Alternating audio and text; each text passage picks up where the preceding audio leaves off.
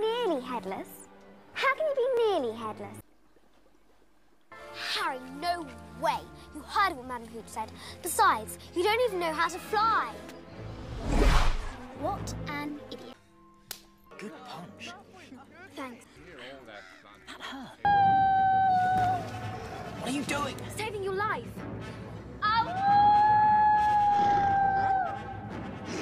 Thanks. Great, now he's coming for us. Yeah, I didn't think about that. Well, what? Tonight you just have to... Battle a dragon.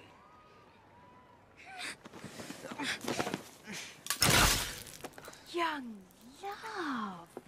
How? Stirring. Actually, we don't really talk at all.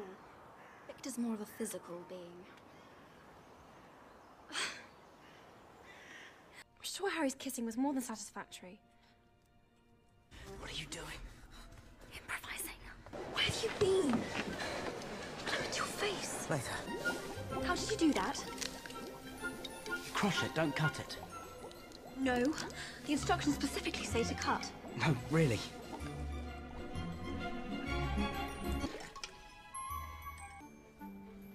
See that girl over there? That's Romilda Vane. Apparently she's trying to smuggle you a love potion. Really? Hey! She's only interested in you because she thinks you're the chosen one. But I am the chosen one. Okay, sorry. That's who you are, Harry. I know who I am, Hermione, all right? Absolutely not. I told you you'd take it well. Blimey, Hermione. Oh my god. What? I'll tell you in a minute. It takes in that which makes it stronger.